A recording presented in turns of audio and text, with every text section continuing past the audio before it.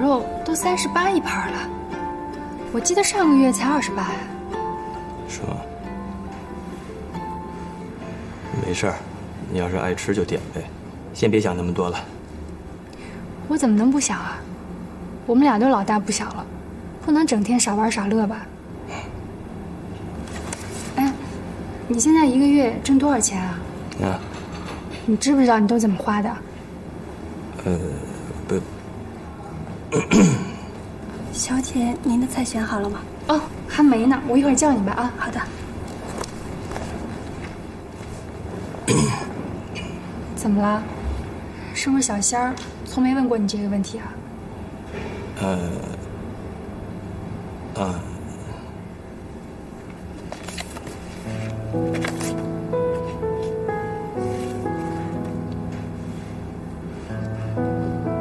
我要是也跟你想神一天鬼一天的混，我也不会想这些问题。可是，我是真的很认真想跟你过一辈子。我觉得我们俩是不是应该规划一下以后的生活呀？你有没有想过，以我们现在的收入，将来能不能在这个城市生活下去啊？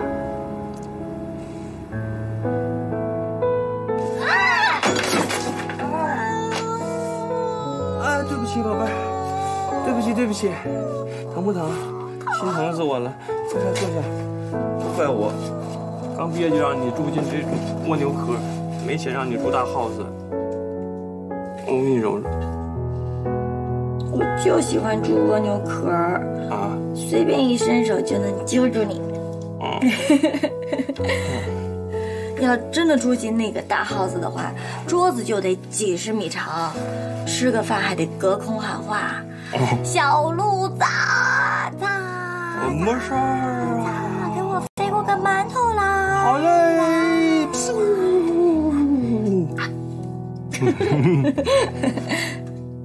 相信我，很快就会让你住成大 house 的。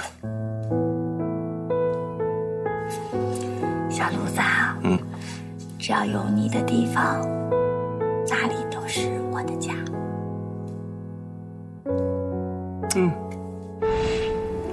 又在想他了吧？没有，你不是你说的对。不管你在想什么，我都想让你知道，我跟小仙不一样，我不是脚不着地的文艺女青年。这辈子，我就想找一个人踏踏实实的过日子，所以我就得想那些柴米油盐的世俗生活。陆然，你回到人间吧。不是，你放心吧，我会让你靠得住的。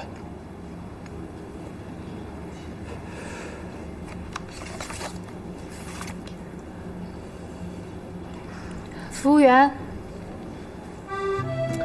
黄小仙，你对李可的态度有问题。是，我就一文艺女青年，我接受不了这种物质女青年，怎么着吧？咱们的工作其实跟餐厅的服务员是一样的。你见过哪个服务员对客人说：“哟，你怎么点那么多，那么能吃？你是猪啊！”还有你点菜的时候，你见过哪个服务员在旁边搓着牙花子踩过你，还爱吃辣椒？这人什么品味啊？见过吗？接受不了。什么叫公主样的婚姻？什么叫暴风雨落日子？暴风雨的时候，太阳光一丝儿都不会有，哪来的烈日融金？整个一怪咖芭比。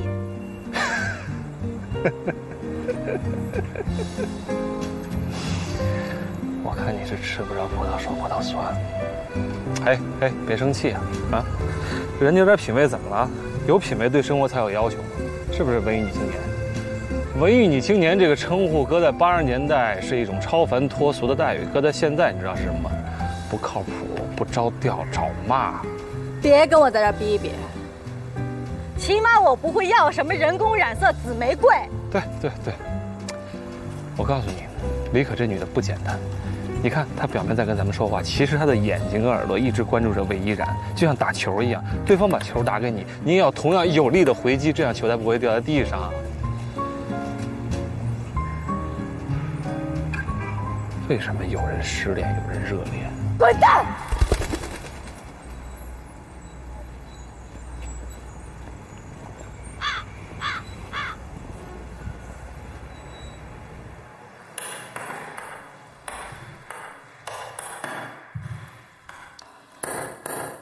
温和健说的对，很多地方我还远远比不上李可。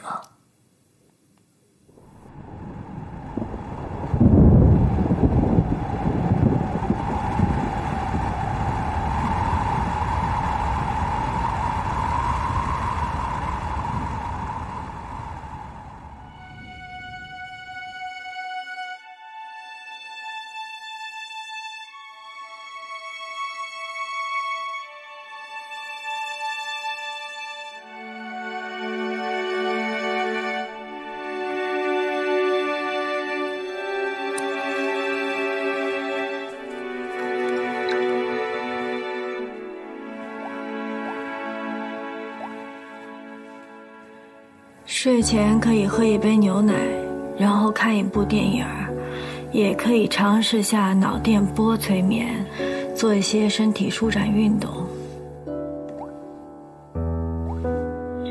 睡前可以喝一杯牛奶，然后看一部电影，也可以尝试下脑电波催眠，做一些身体舒展运动。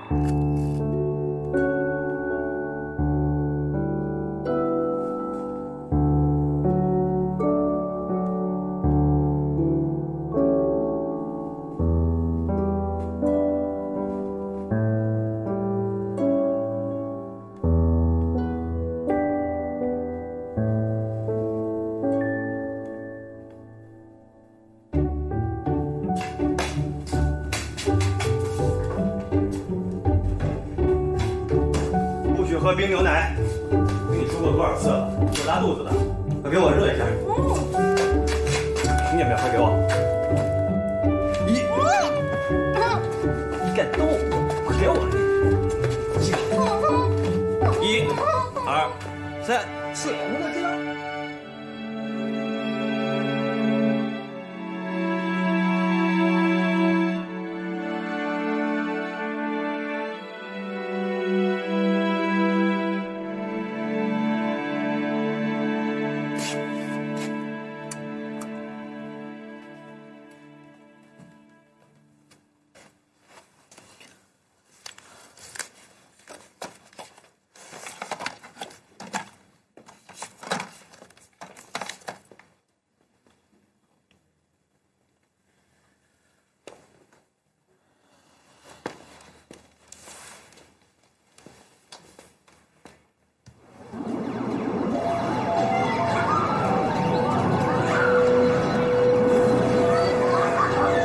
快点啊！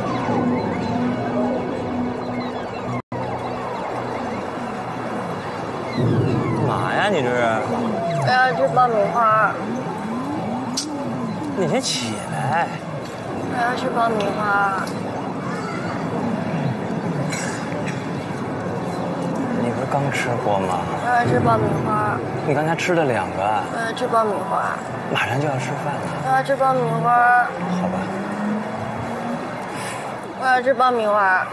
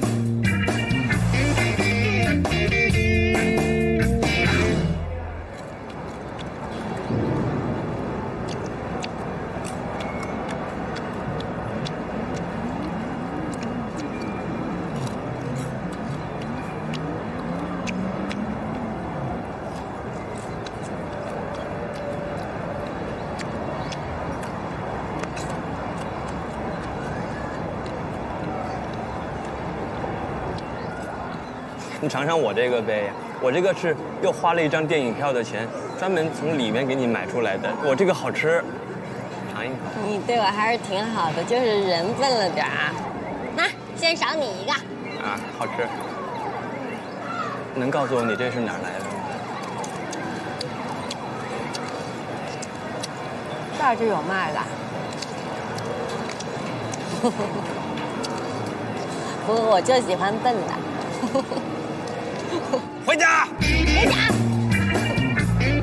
回家！回家！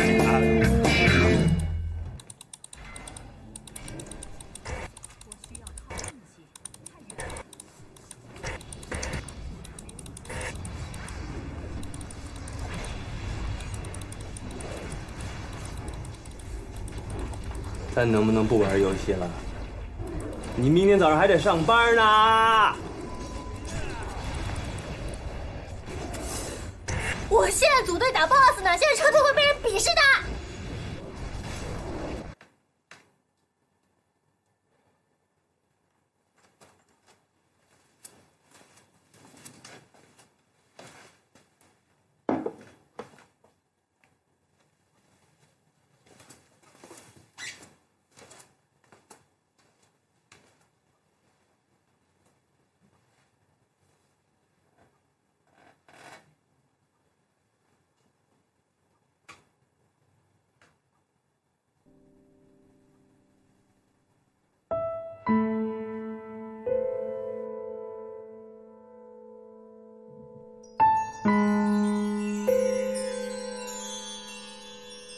路人，对不起，我不玩游戏了，我不喝凉牛奶了，我也不要吃爆米花了。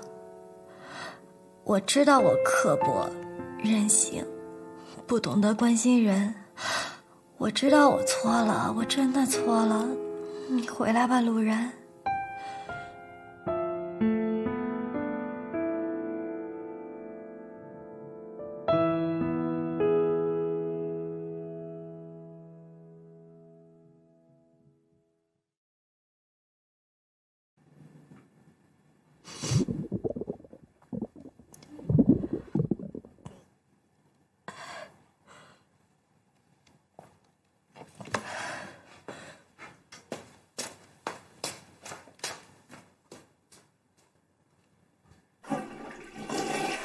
在遭遇过李可和魏依然之后，我开始感悟人生。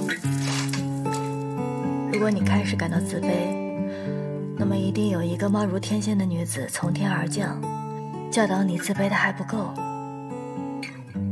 如果你还没有感到自责，那也一定会出现一个七仙女温柔贤良的伺候冬泳，让你自责反省到肠穿肚烂。这样的人生际遇和匹配，才是这个时代真实版的天仙配。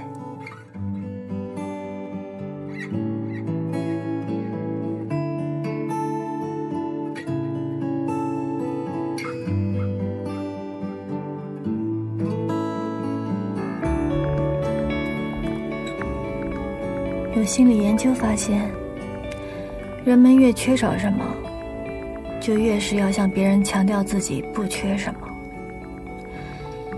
在我尚不能披挂着一个金光闪闪的王老五出现在李可面前的时候，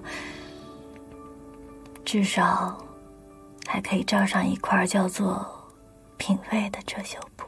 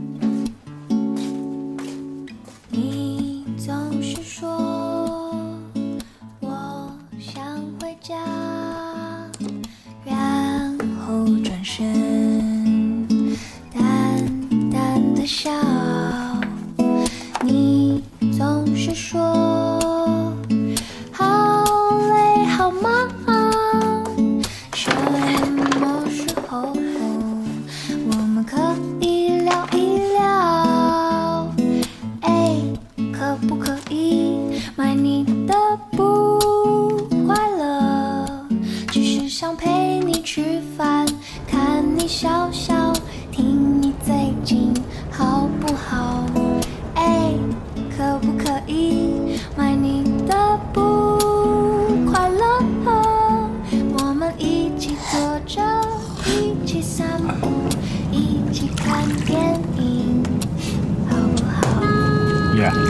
looking at the final report right now.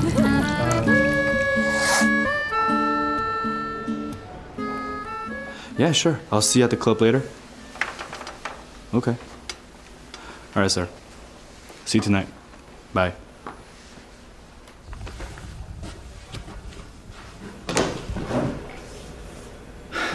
黄小姐，不好意思啊，小可说她还要再一会儿，等一下可以吗？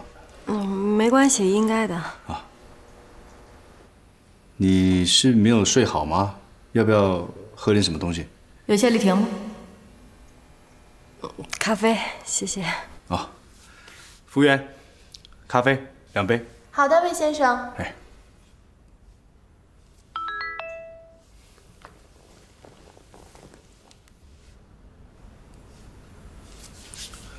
Hey, Jonathan, can you send me those emails again? I need them by 3. Okay. 帮我 check 一下我的 email， 待会回我。喂喂，哎，何小姐 ，baby，你看我刚刚用玫瑰金箔去了角质，还做了一个缅甸的古方护理，觉得怎么样？摸摸有没有呆呆的？有，超呆的。今天皮肤好辛苦呢，折腾了好久，都是为了见你哦。秀秀，秀秀，秀秀，辛苦了，辛苦了。亲爱的，你送我的包包我好喜欢，我真的觉得自己是最幸福的人，要一辈子都对我这么好，好不好？好。哎，王先生呢？对不起，我迟到了。不会，你很准时。其实啊，昨天我们回去的时候，我也有跟微微说起，王先生还是有一定的时尚品味的哦。可惜是 Emporio Marni， 不是 Giorgio Marni。不过还是很感谢王先生对我们高端客户的重视。如果只是见到黄小姐一个人的话，还真是很难让人认可贵公司的品味与档次呢。李小姐，您什么意思啊？我们高端客户呢，是根据服务人员的个人修养还有品味，来判断一家公司的档次还有业务能力。就这么说好了，如果说一个美容师，他自己的皮肤就很糟糕，满脸的皱纹、痘印，还有黄褐斑的话，是不是你也会怀疑他的护理保养能力呢？不是，我不太明白，要不您直说吧。原先我不想直说的啦，不过黄小姐，您都这么问了，我这个人呢，一向是不爱藏私的，那干脆直说好了。黄小姐，你的穿衣习惯实在是不怎么样呢。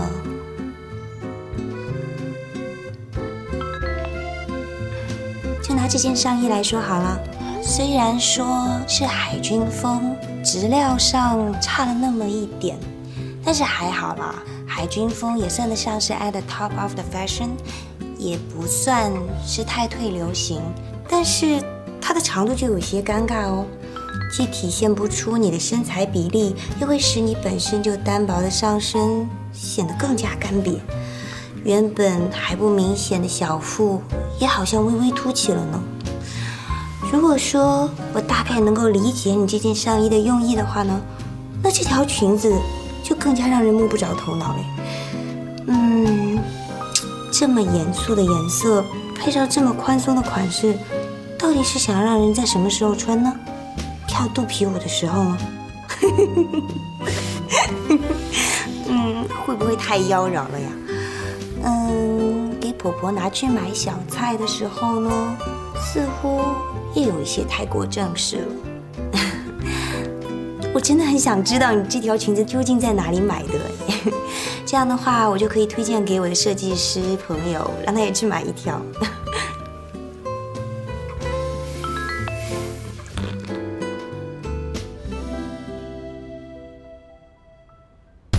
你有病吧你！本姑娘就是穿垃圾的上街，关你屁事？要不是你非要来这种连门都进不来的鬼地方装13，本姑娘至于赶鸭子上架装什么时尚人士上的人吗？是你有钱，你有品，你有老公，你已经称霸宇宙无敌了，你还至于袒护一顿显得你有多牛叉吗你？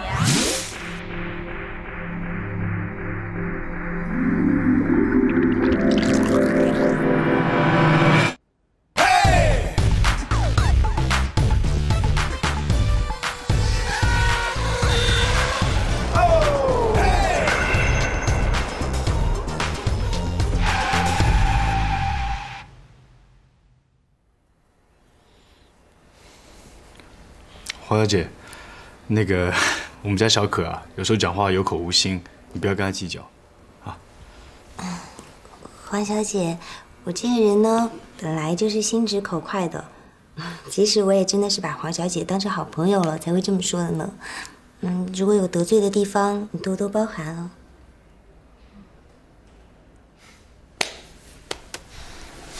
李小姐，昨天你打电话说你今天有很多想法想跟我们说。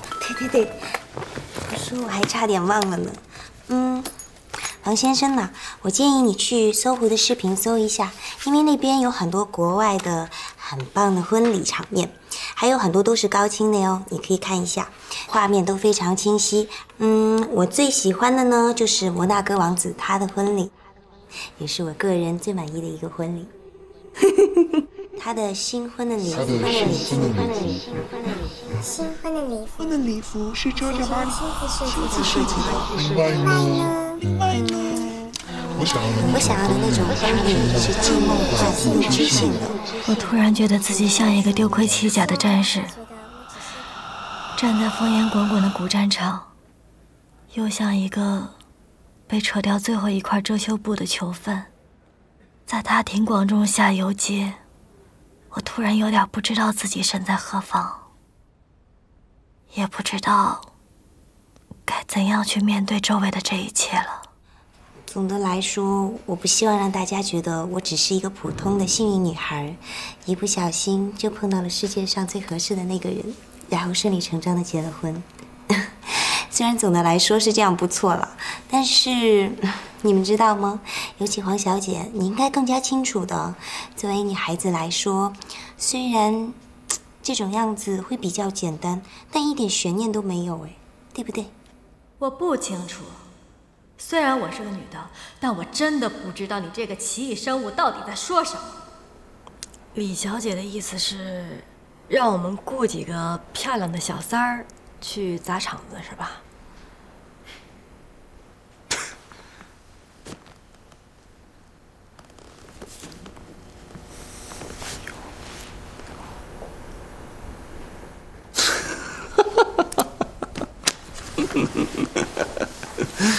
看来黄小姐也没把李小姐当外人，俩人熟了，挺好，这样挺好。李小姐，你接着说。黄小姐真的好幽默，你说，像你对我这么好，哪里会有什么漂亮小三呢？当然了。可是，刚才黄小姐这么一说，就好像真的一样，我的心都被揪起来了呢。好像这样的惨剧真的会发生。宝贝亲亲，告诉我不是真的好不好？宝贝亲亲，心里慌慌吗？本来就不是真的。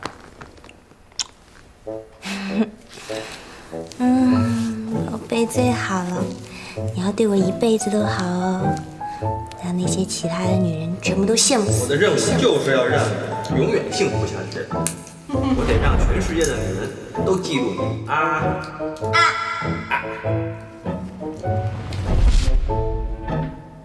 王小姐，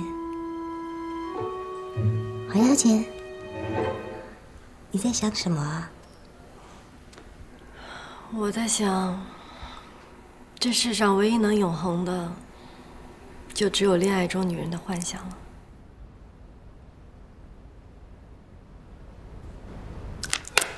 李小姐，你刚才说的那些悬念啊什么，我差不多理解了，回去把它落实到方案里。还有什么别的吗？哎呦，要是服务行业的人员都像王先生这么好沟通就好了呢。我的想法有很多，你们要认真的理解才行。首先呢，我要我的出场非常的特别，要有惊喜。我不要结婚进行曲，因为我不想和大家都一样。但是呢，也一定要找和结婚有关的曲子，不要中文的，要有格调的，一定要是古典乐。其次，我的出场方式也要很特别。我希望，我能够给大家一个惊喜。怎么说呢？就是一开始啊，大家都不知道我在哪儿，大家都在找，然后砰的一下，我就出现了，吓大家一跳。是不是很棒，很出其不意，对不对？吓大家一跳。但是要浪漫哦，不可以俗气。baby， 你说好不好？好，特别好，特别是那段砰出来的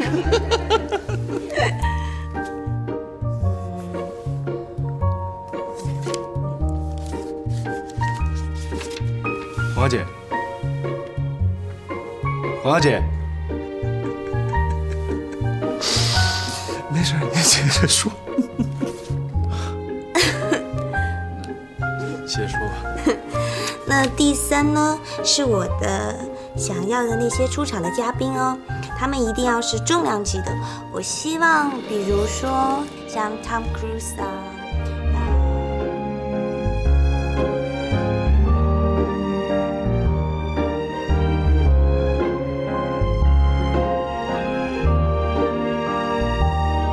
谁啊？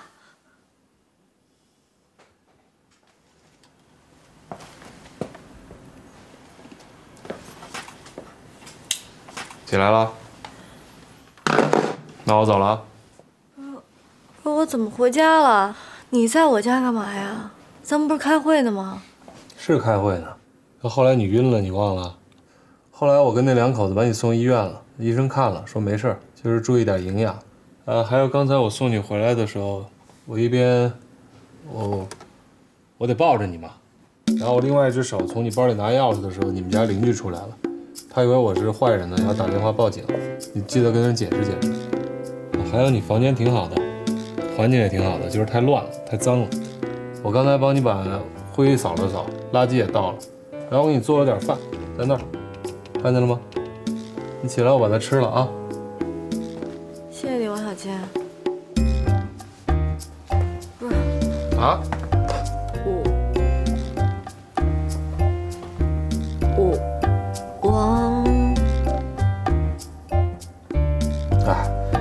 没事，你就叫我王小贱吧，反正你也不知道我叫什么名字。你除了不知道我叫什么，应该也不知道我是哪儿的人吧？因为你从来都没有在乎过别人，所以不用不好意思。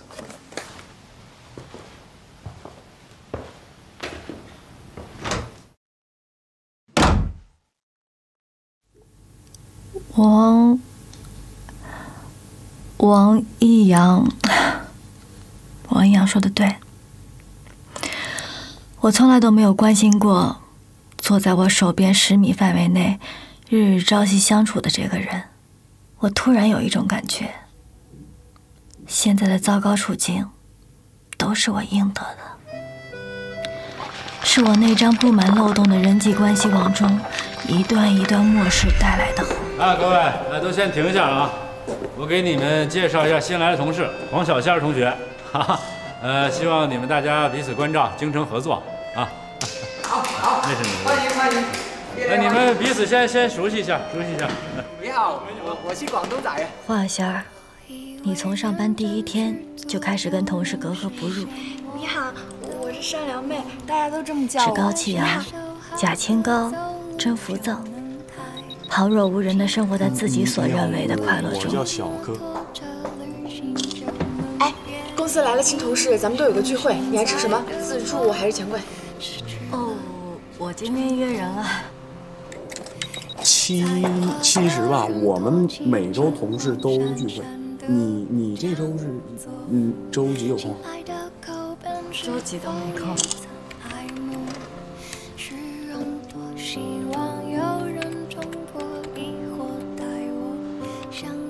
别人都是空气，感情全世界就你有个男朋友，每天恨不得上班把他揣兜里，下班跟个大年糕一样粘在一起。结果呢？结果就是你自己给自己一个极为清脆而又响亮的大耳光，打得自己都不知道疼。你会觉得对你不公平，会有挫败感、失落感。那是因为你一直把你所谓的爱情只做乘法和加法，而忘记了这里的变数。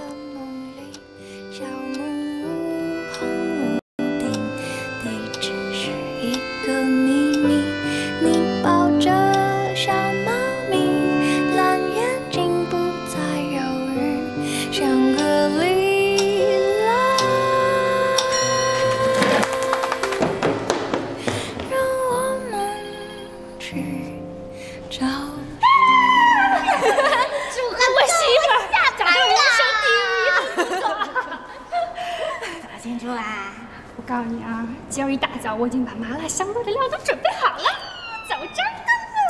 香锅呀，烤肉机都定好位置了。哎呦，专门为我们小仙准备的。我一大早上就去超市，就去菜场把该买的菜、该洗的菜都洗了。你在相同的时间地点遇到了相同的人，却发生着极为混乱而又错位的故事。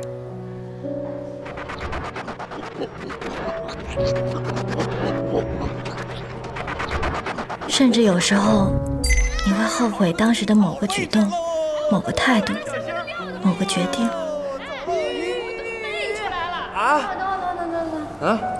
我老公特地给我做了麻辣香锅，咱们吃麻辣香锅去。耶！哦，走着。如果可以往另一个方向发展的话，是不是就不会遭受这么深的伤害呢？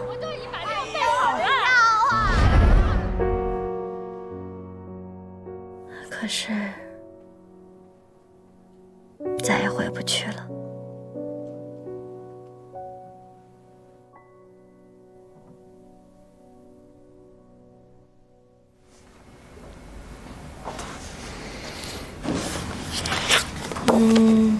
拿一个冰镇芦笋，一个清蒸多宝鱼，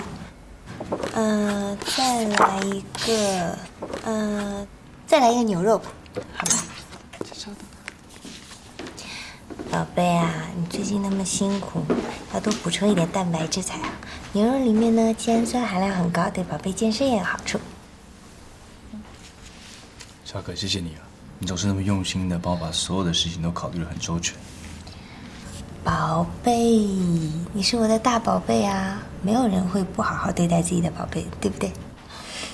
我呀，就是要让我的宝贝和我在一起，永远都舒舒服服的。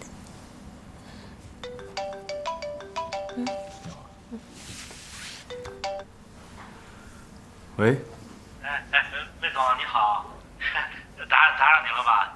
您现在说话方便吗？方便，你说吧。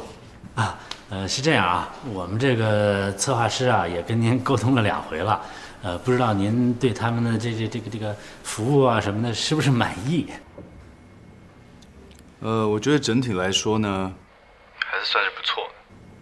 哦，那就好。这样啊，我们知道您工作比较忙，等您什么时候想签约的时候呢，您就提前告诉我们一声，我们把所有东西都准备好，尽量减少耽误您的时间，您看行不行？有关签约的事情呢，我已经全权交给我的妻子决定了。毕竟我们呢也跟你们公司的策划师见了2面，很多事情还得观察一下。这样吧，一旦小可她决定了，我第一时间通知您，好不好？好，是理解啊，这种事儿他总是要多考虑考虑的哈。那这样，那您方便您随时给我电话，我恭候着啊，我随时恭候。好，拜拜。是不是那个婚庆公司的老板呢？对啊。才不要这么快就和他们签合同。他们公司那2个人啊，男孩子还蛮好的，可是女孩子呢，既没品还不友善，今天竟然还晕倒嘞，真是好可怕哦。我觉得那个女孩呢，最近身体可能不太好，所以他的精神状态呢，可能也受影响了。不过好在是那个男孩子拉主 key， 你呢就跟他们多接触几次。如果真的不行的话呢，我再请他们老板换人，好不好？而且我知道小可啊，你心胸最宽大、最乖了，你不会跟他们计较的，对不对？我这位宝贝培养起来的品味啊，是怎么都降不下来呢。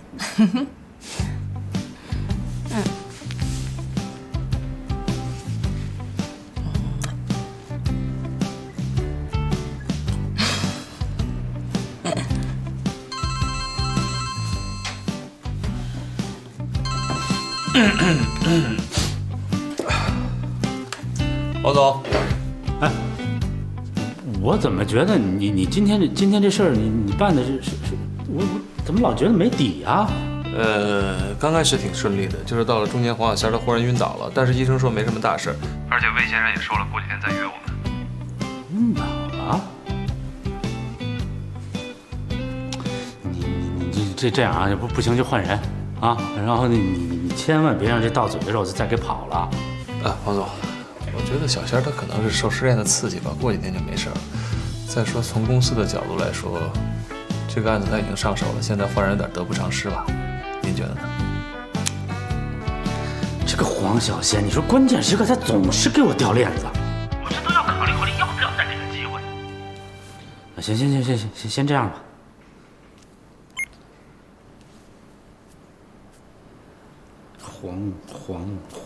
黄。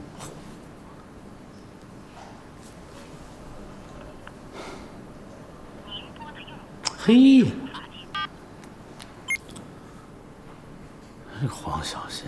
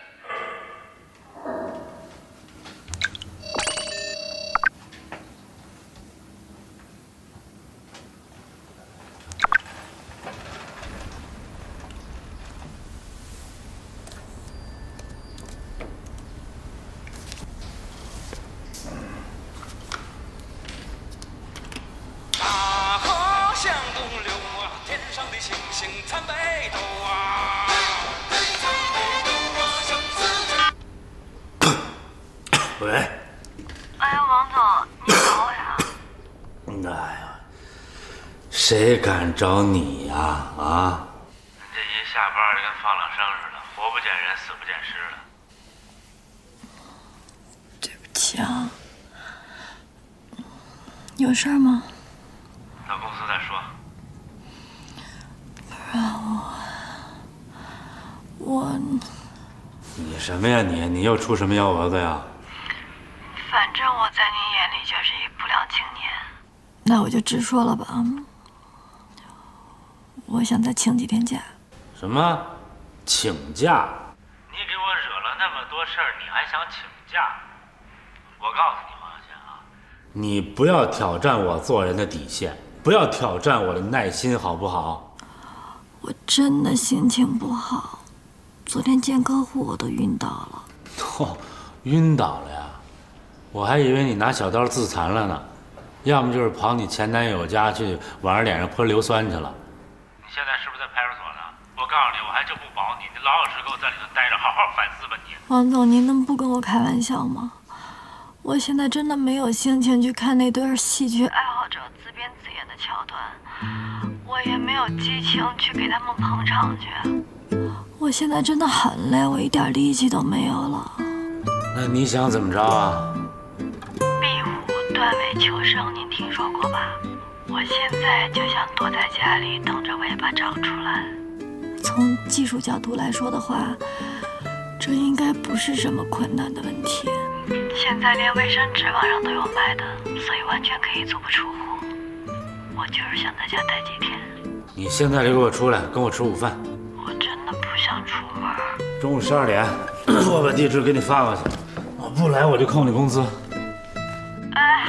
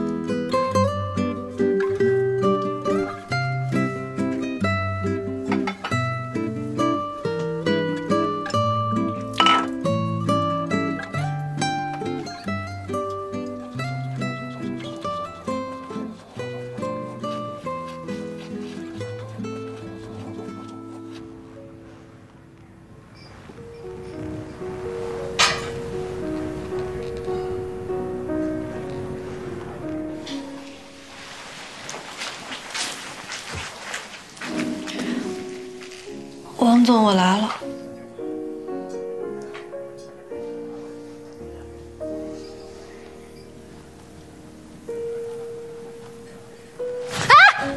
不，对不起，我自己来。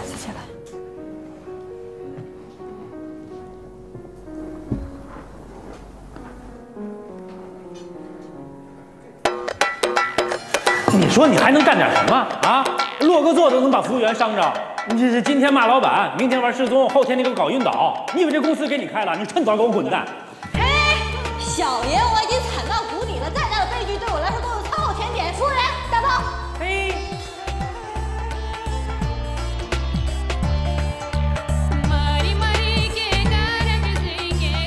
这酒真不错，智利产的，有一股樱桃黑巧克力的味儿。你尝尝。我能兑点雪碧吗？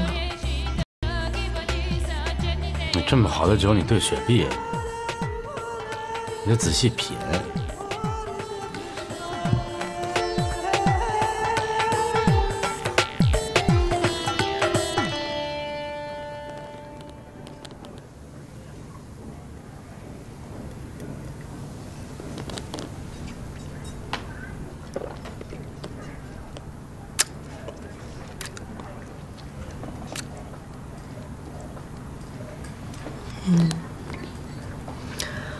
满口的人民币味儿。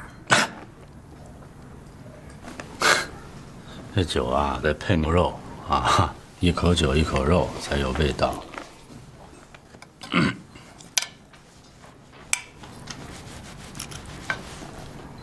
王总，在我吃牛肉之前，我想先问一问题，行吗？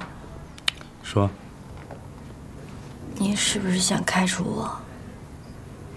这是散伙饭吧？你们这些年轻人是不是都有被迫害妄想症啊？那这么说，您不是想开除我呀？那您是想泡我吧？我想泡你？你有病啊！我女儿都跟你差不多大了。我想泡你。不是您这忽然对我这么好，我这心里什么呀？你就是250的脑子，林黛玉的心，不就失个恋吗？多大点事儿啊！我跟你说啊，现在这男孩子啊，那就是情义千金，不敌胸脯4两。你至于这么寻死寻活的吗？谁寻死寻活了？那我就不能难过一下，我就不能质疑一下人生吗？你连人都没生过，你拿什么质疑人生啊？王总，你也是有女儿的人。如果你女儿失恋了，跑回来找你，你也劈头盖脸的给人骂一顿，骂人是250，对吗？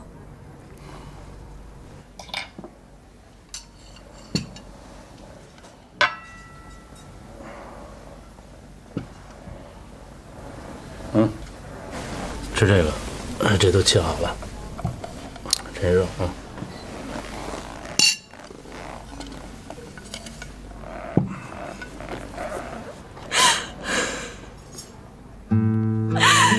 其实我一直想特别努力的走到最后。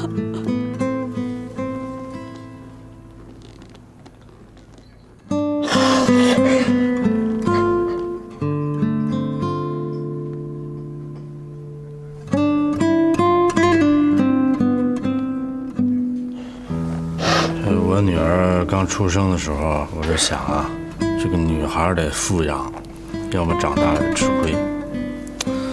所以我每天就起早贪黑的拼命挣钱，就为了让她将来能过上好日子，让她少吃亏。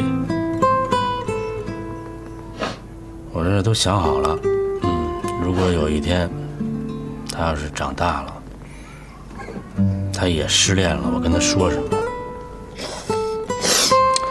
我就说啊，让他把那个臭小子给我带过来，当着我闺女的面，我痛骂他一顿。啊，你不娶我闺女，是你瞎了眼了，你这辈子都不可能幸福。然后狠抽他一顿，把我闺女带走，啊，带到这儿来，让他吃顿好的，告诉他，美食、美酒。不会因为失恋了就改变它固有的味道。牙疼确实很难忍，但牙疼也确实要不了人的命。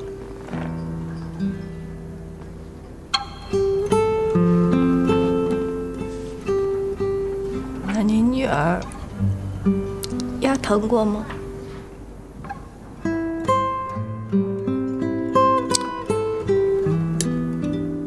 他11岁的时候，我老婆就跟我离婚了，把他带到国外，到现在是整整6年了。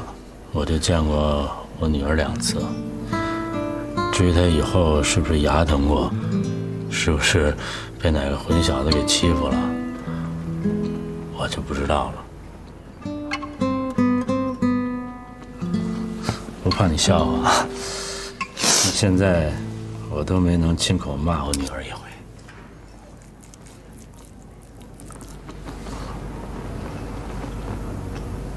吃，一口酒，一口肉。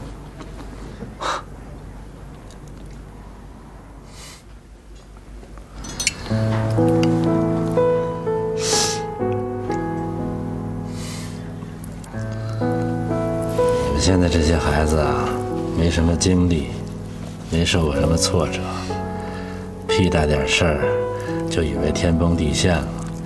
其实啊，这个世界上，除了你吃不上饭了，除了命要没了，没什么真正大不了的。你干嘛不趁着还年轻啊，脑子瓜还好使，还有饭碗，你好好工作，你多挣点钱，为自己养老，好不好？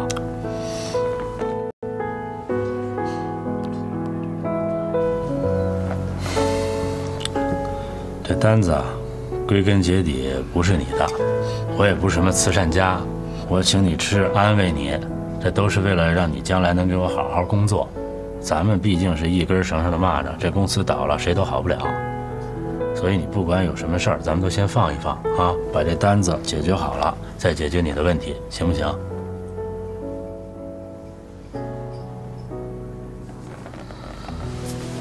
这样吧，我给你放1天假，啊，你吃完饭回去好好休息，睡一觉，整理整理自己。啊，别搞得这个本来咱是一个妙龄少女，你弄得跟库存甩货似的。吃吧，啊。大老王说的对，被牙糖夺取生命，要是这样的新闻能上报纸头条，那简直太可笑了。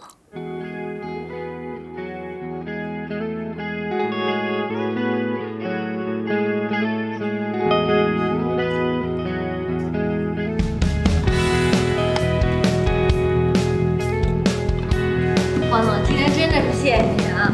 别客气啊，吃饱了把活干好了啊。啊，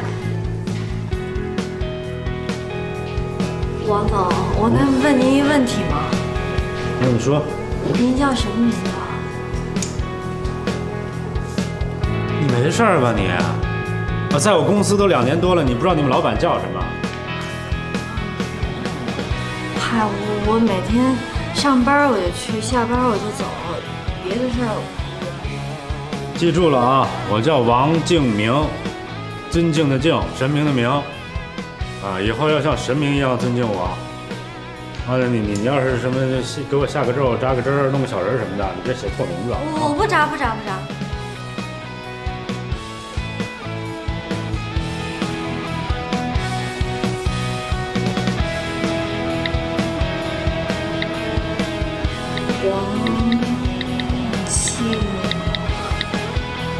明，对，神明的神嘛，对明。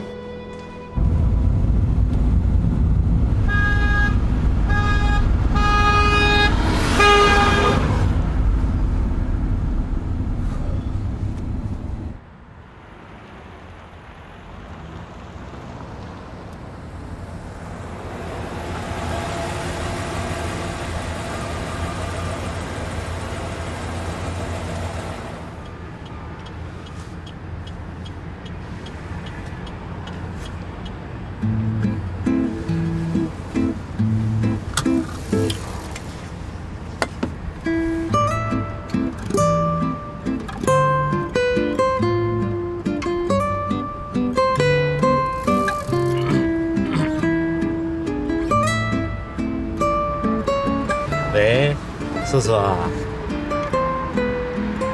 爸爸是爸爸呀。哎，素素，你那边现在都快11点了吧？怎么还没睡觉啊？喂，你谁啊？什么闹什么？你跟我闹？你谁啊？你谁啊？怎么就不关我事儿了，素素？我这每天撅着个屁股，我挣点人民币，我最后得除以6换成美金，每天除了找我要钱，还我跟这说起来我就生气，怎么就不关我了？不关我什么事儿了？你这10多年，你花的每一分钱不都是爸爸的血汗钱吗？还有你那个妈，连个屁话都不会说。给你花钱，那爸爸当然高兴了。哎呦，咱们素素都18岁了，大奔，你爸这还裸奔呢？这多少钱吧？5万美金，不是。5万美金呢，在国内这都是100多万的车，你要那么贵的车干嘛？喂，素素，你听见没有？喂，爸爸给你买啊！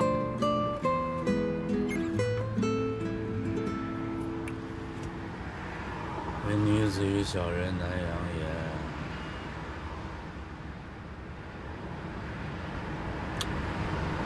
奔奔奔奔奔奔。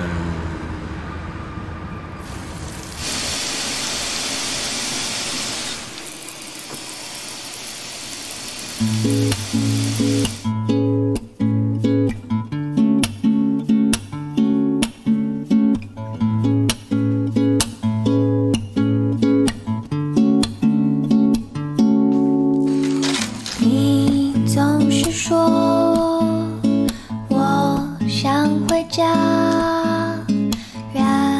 大老王说的对，除了没饭吃，除了活不成，没有什么真正了不起的。失恋打不打黄小仙儿？黄小仙儿要好好活。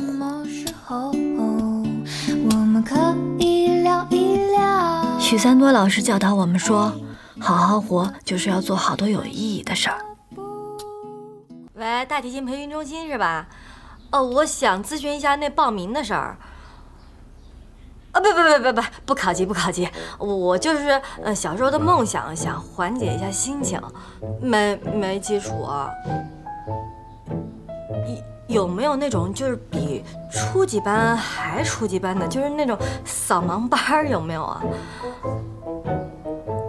哎，行，这行，我这环境没关系，行，就是这个了。哎，谢谢你啊。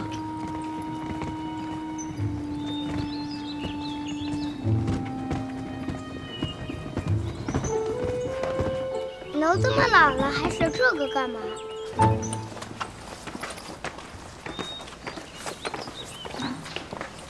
我活到老学到老嘛，请多关照师兄。可是你现在也又没有童子功了，也是考不了音乐学院的。但是我有童子功。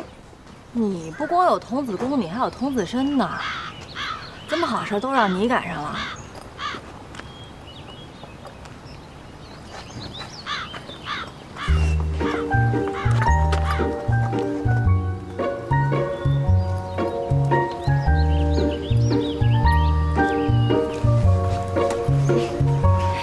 好，你是黄小仙吧？啊，我是初级班的老师，我叫珊珊。哦，珊珊老师你好，我就是想问一下，咱们班有跟我差不多大的学生吗？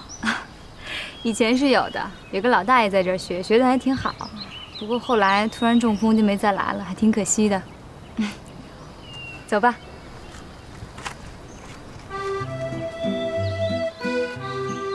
上课了，同学们。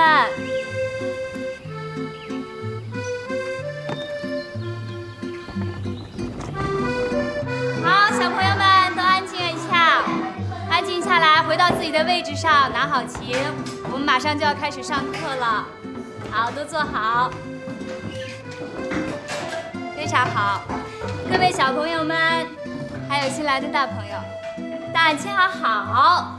老师好。好，现在我们开始上课。我们今天要学习的内容是认真的听你拉出的声音。好，大家都拿起自己的琴弓，保持好第一把位。大家注意看我的手型。现在我们把所有的力气都集中在手腕上。我们现在开始认真的听你拉出的声音。预备。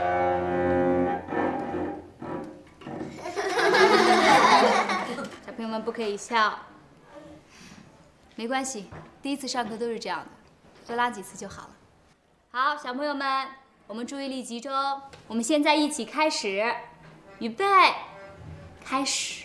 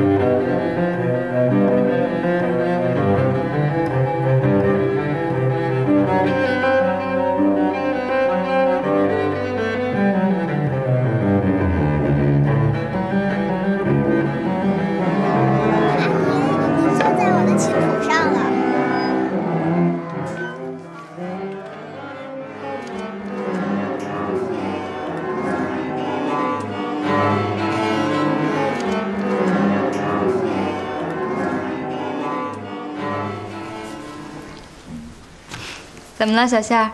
是不是觉得有点跟不上进度？就是觉得有点没意思。你这才刚上第一节课，怎么就没意思了？别灰心，其实大提琴也没那么难学。你可以找一个你的朋友一起来，有个同龄人，可能兴趣也会高一点。我没朋友。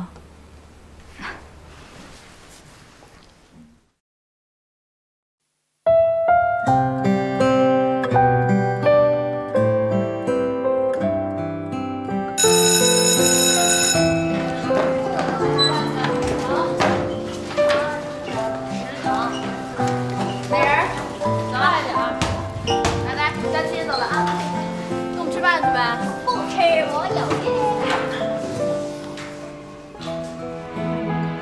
什么假期来着？逢假期。对对对，逢假期，正好赶上好日子。怎么吃饭啊？我不饿。怎么这都几点了，你还不饿呀？刚才课间操的时候，我都快啃体育委员了。走，我告诉你啊，不能再减了，再减都成灯影牛肉了。没事，你去吃吧。哎，我不去，我真不去，我去不了。哎呀，走吧，我真去不了。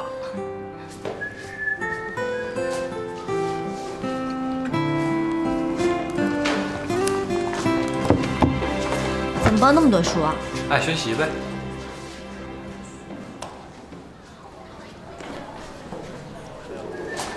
来那个啦。啊。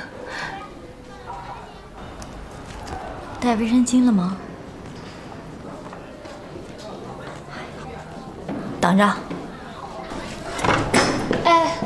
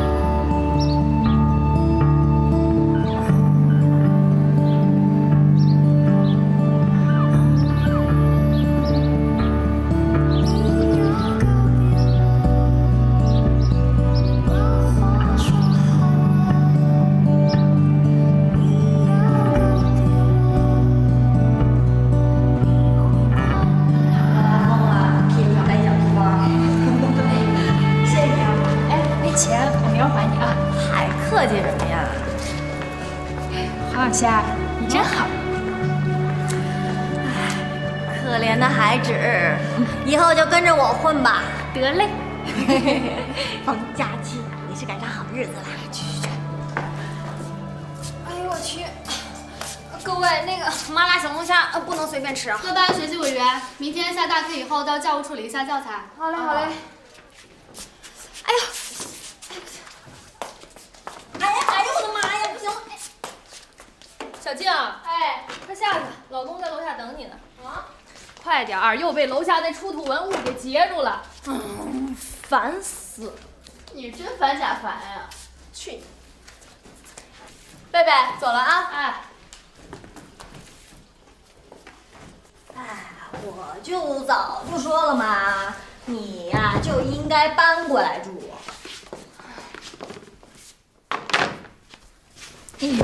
这样的话呢，以后你爸要再出走，你就爱谁谁。哎，现在不搬也不行了。我爸跟我妈离婚那会儿，1个月离家一次，现在倒好，几个月也见不着一面。等一下，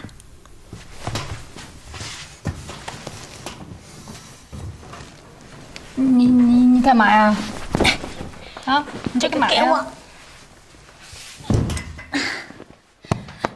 真宗惨死辈，冬暖夏凉，关键是有我的味道。再闻闻，入睡眠的。我睡了啊。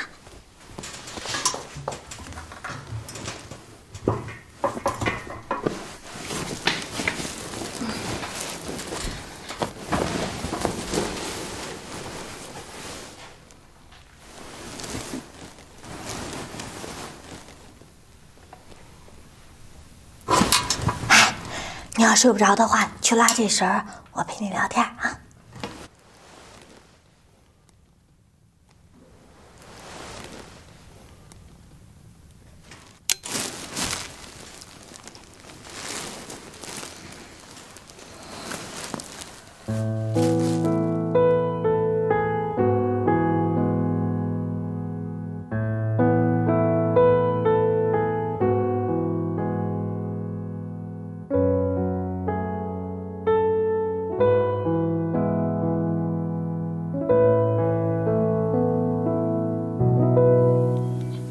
琪，我知道你一定不是故意的。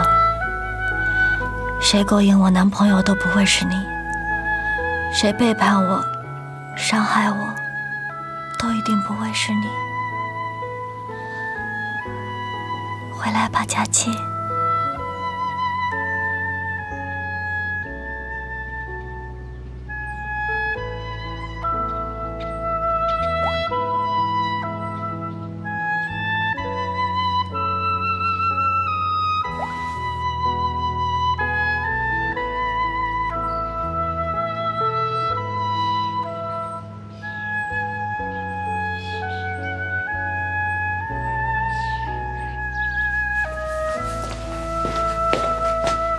吃饭了。